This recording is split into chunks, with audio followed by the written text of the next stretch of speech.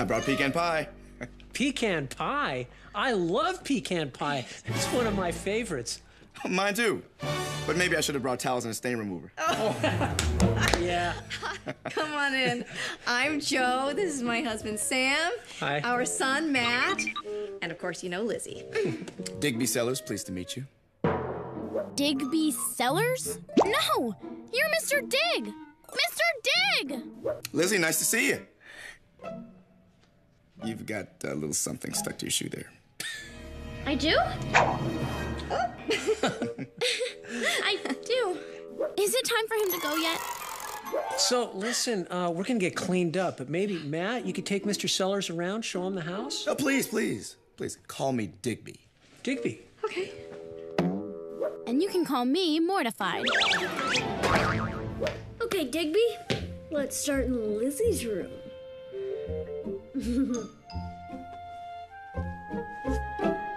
You had a tour of your house? We did, and trust me, Gordo, it was totally disastrous in the beginning. But then having Digby at my house wasn't so bad after all. Who's Digby? Wait, did you just call Mr. Digby? That's so wrong. Gordo, I told you, it was not as bad as I thought it would be. Plus, my parents were totally normal for a change.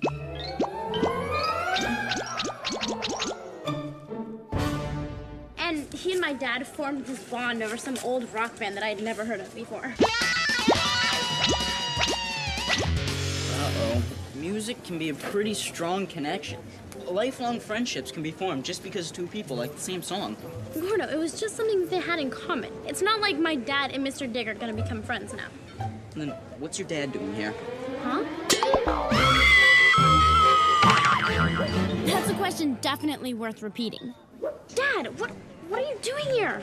Lizzie, I am really glad I found you. Dad, is something wrong? Not at all. But you and Mom never come to my school unless I accidentally left my lunch at home, and that hasn't happened since like 4th grade.